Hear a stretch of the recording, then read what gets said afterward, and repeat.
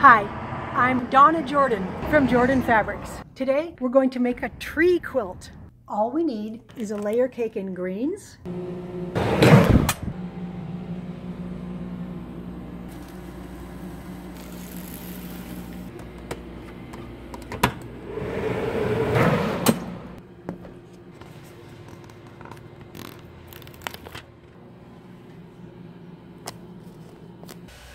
and a layer cake in solids.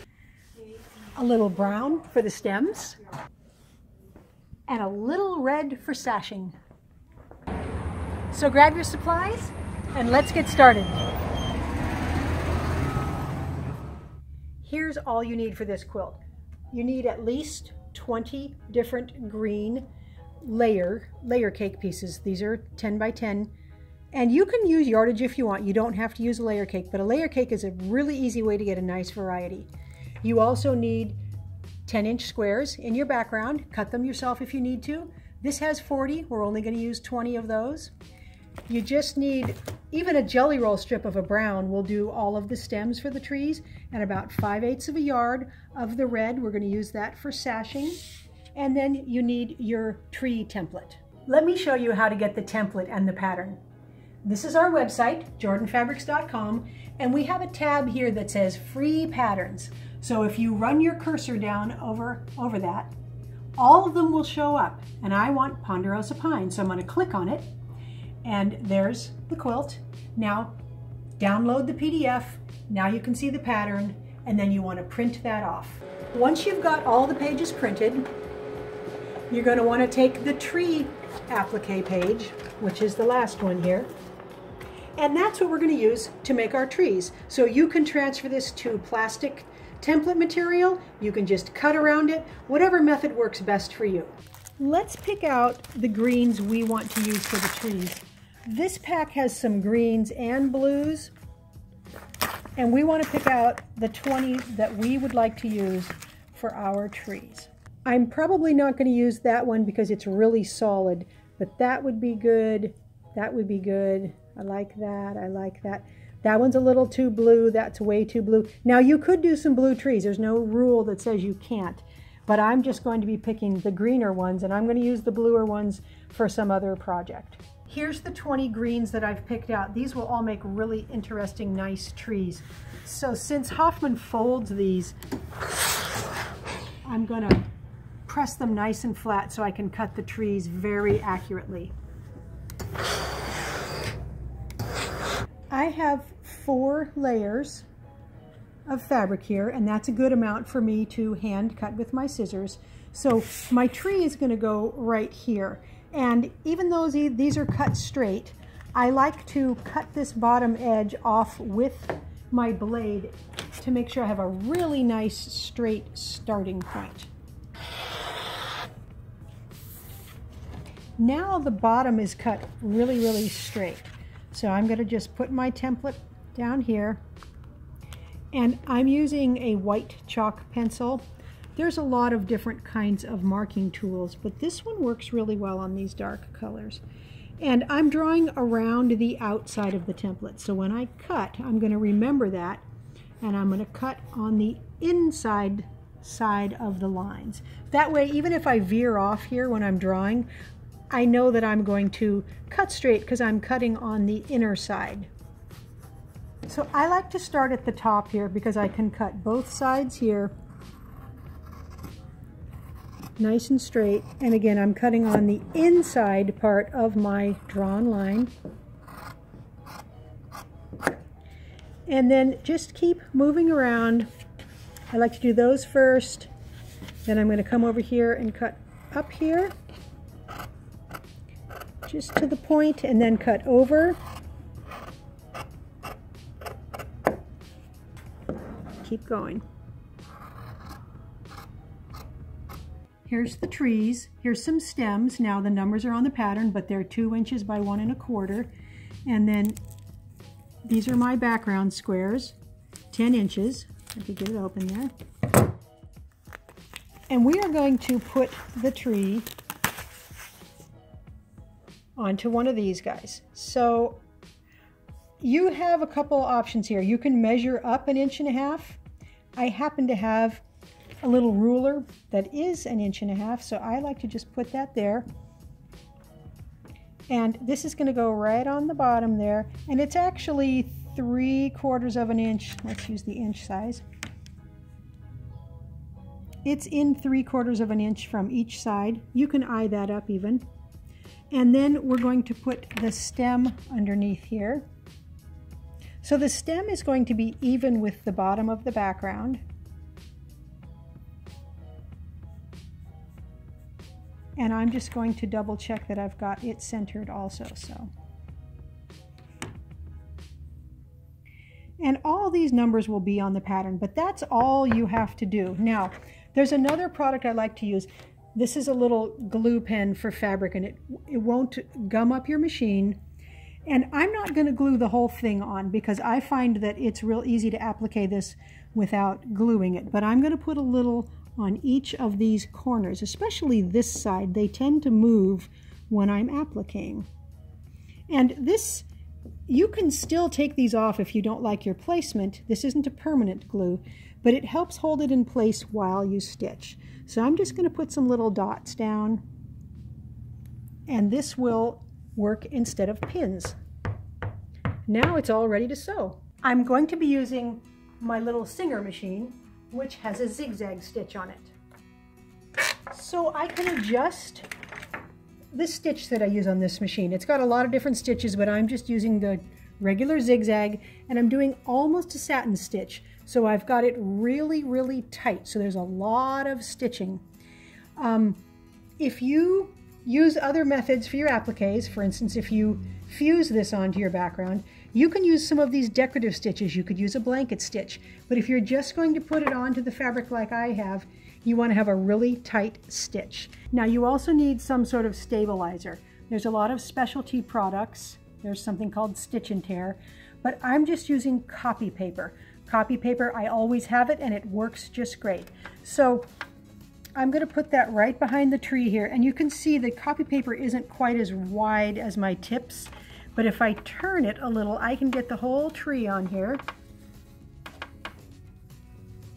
Even both tips and the top there, and there's paper behind everywhere I'm going to stitch now. I'm going to start stitching at this point here and go all the way around the tree.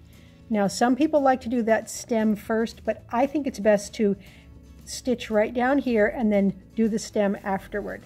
So I'm just going to start in the corner here.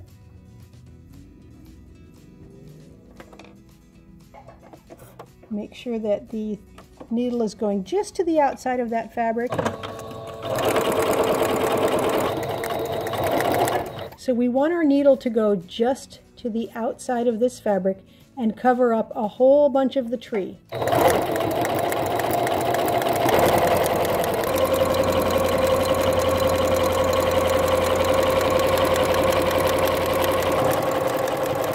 So just go right over the stem.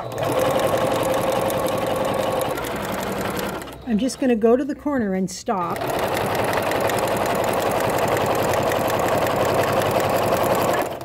And I'm not going to pivot. I'm going to leave my needle up, and then I'm going to lift the presser foot and turn. Since this is an angle that's smaller than 90 degrees, if I pivot there, I'm going to get a really fat crisscross area of stitching that I don't want. So I'm going to move it down just a little bit, put my presser foot back down, and start again. Adjust that just a little.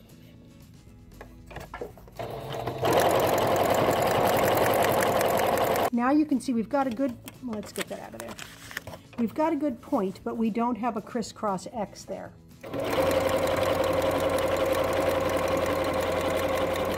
Now for this inner corner, I'm again going to go just a little beyond it and then stop.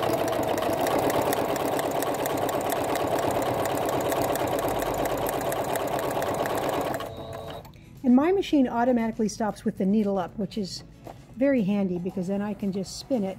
And I'm being careful not to move it a lot because I don't want a lot of extra thread coming out there. And then put that down a little bit too far, and then start. the tree is all done. Now we just have to do the stem. So I'm going to start this one right here.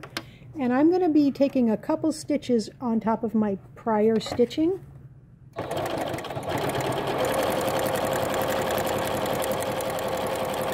I'm going to go all the way off the edge there. Now I'm just going to turn it around and do the other side from here.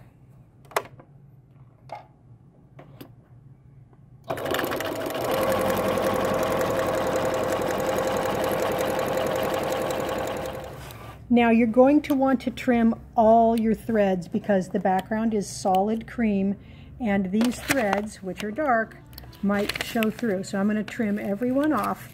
Then we're going to take this paper off. Now since we used such a tight applique stitch, the paper is going to rip right off. So just pull a little, it'll come right off.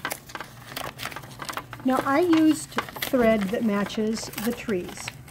And I think that looks really good. And I used a fairly wide stitch. You could use a slightly narrower stitch if you like, but this outlines the trees. Let me show you the front again.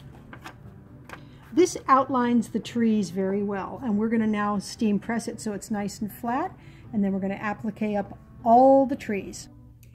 Now that we have all the trees done, I'm going to lay them out, and I'm probably going to mix the colors up a little so it's a little bit light, dark, light, dark.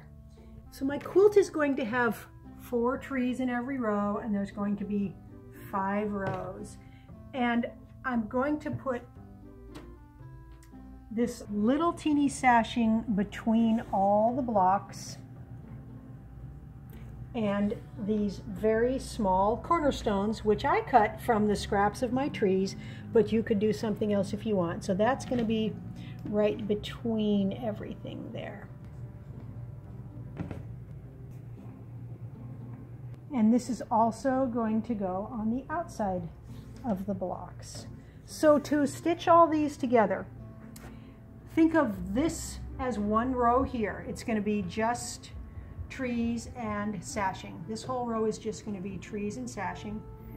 And then the next row is this one here, and it's going to be cornerstone sashing all the way along.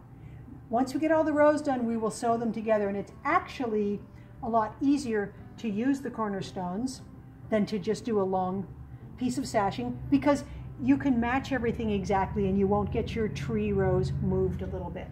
Now mine looks Christmassy because I've got these red color for the sashing. I've got the red for the sashing. If you don't want it to look Christmas tree, if you just want it to look like a forest, use a brown here or use a green so you don't have to put the red in.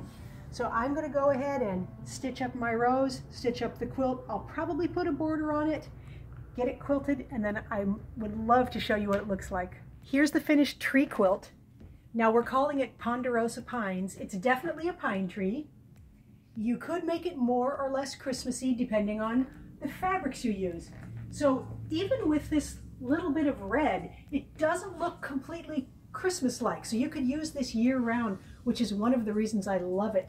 And all these different patterns. This is one of my favorite trees right there. And I don't want you to be scared about doing appliques. I don't do a lot of applique quilts, but this one went really fast and was really, really easy. The sashing was cut 1 1/4 inches, so it's only 3/4 of an inch right now, and that seems to be the perfect size for the scale of this quilt and these trees. I've got a 4 1/2 inch cut border on it. Again, with this print, it just looks great. The backing, almost a plaid, but that's a batik. Really, really fun. I quilted this in a pattern. It's actually got pine trees and stars in the quilting, and that was really fun too. Now, if you want to make this particular one look more Christmassy, you could add some little sequins or some little crystals. You could really brighten this up. My quilt came out 50 by 61, and you could easily make this bigger. This is a great size for a wall hanging or for a throw, but if you want to make a bed size, just make more trees. I only used 20 of the layer cakes. Most layer cakes come with 40, so it's real easy to make this bigger very quickly. Thanks for watching our tutorial today on how to make the Ponderosa Pines quilt. We hope you enjoyed it. Now, we're going to have another giveaway. We've got a beautiful little quilt here. It's called Amber Waves of Grain. This is a rail fence, and it's in just really rich, earthy tones. Great for fall. It's got some leaves on the back. So to enter the giveaway, follow the link below, click on the link, that'll take you to our website. All you have to do is enter your email address and your name, and this is open to everyone worldwide. Good luck.